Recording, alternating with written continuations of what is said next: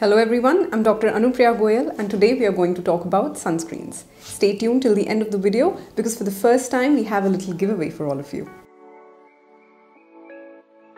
There are two types of sunscreens, physical blockers and chemical blockers. Physical blockers, they work by reflecting and scattering away the UV rays. Its ingredients do not get absorbed in the skin. Whereas chemical blockers, they work by absorbing the UV radiations. However, both physical and chemical sunscreens help in protection against the sun. Now, the sunscreens that we get in the market have properties of both physical and chemical sunscreen. Now, why do we need physical sunscreen or a sunblock if we have a combination of both physical and chemical sunscreen available in the market? It is because some people are allergic or get irritation on the skin after application of the chemical ingredients. Also, newborn babies who are older than 6 months must use a sunscreen with physical blockers and not a sunscreen with chemical blockers in it. The frequently used ingredients in physical sunscreen are zinc oxide and titanium dioxide, whereas the frequently used ingredients in chemical sunscreen are Avobenzone, Oxybenzone, PABA and Slaicylates. People who have oily skin should use a gel-based sunscreen. Normal to combination skin can use gel-based sunscreen or even can use lotions, whereas people with dry skin should use sunscreens which are in cream formulation. Sunscreen efficacy is expressed by two main factors. First, the PA star rating, which denotes protection against UVA rays. 2 star means medium protection against UVA rays, 3 star means high protection, and 4 star means higher protection. Second is SPF. SPF means sun protection factor, which denotes protection against UVB rays. Now, if you're applying an SPF 15, that provides you protection of 93% against the UVB rays. An SPF of 30 provides about 97% protection, whereas an SPF of 50 provides about 98% of protection against the UVB rays. So, should you really buy an SPF 50 and apply that instead of SPF 30 just for 1% more protection?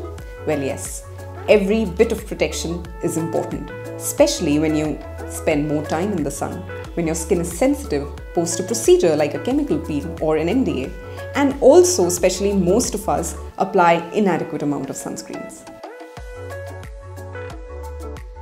Some people can get a false sense of security that if they're applying a higher SPF sunscreen, they're invincible in the sun, but that's not the case.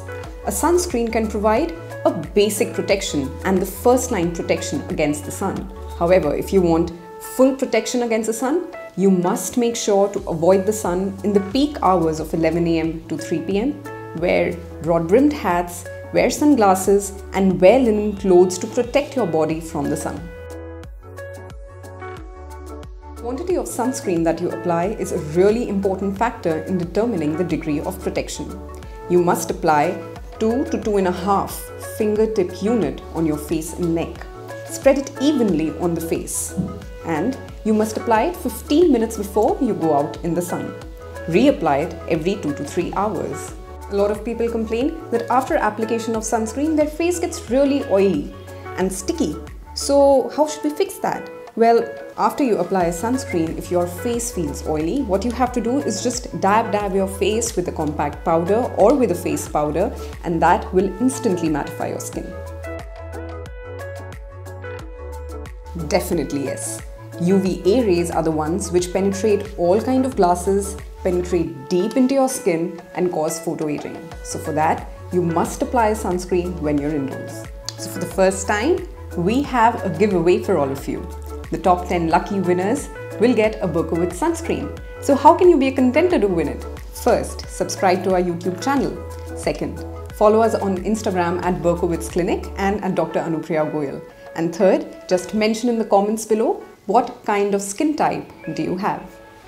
All the best everyone, and I hope you found this video useful. Thank you.